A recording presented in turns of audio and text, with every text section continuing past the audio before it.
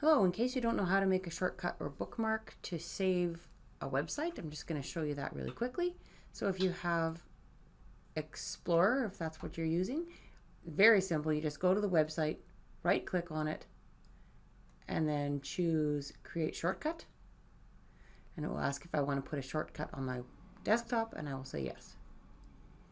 And then when I go to my desktop, I will actually have a little icon on my desktop that shows me, and I just click on it in the future.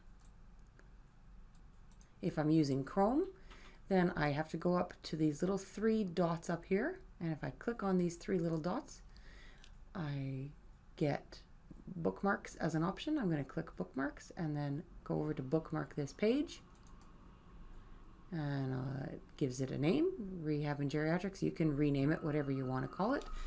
So, and then say done. And then in the future, when I go back to bookmarks,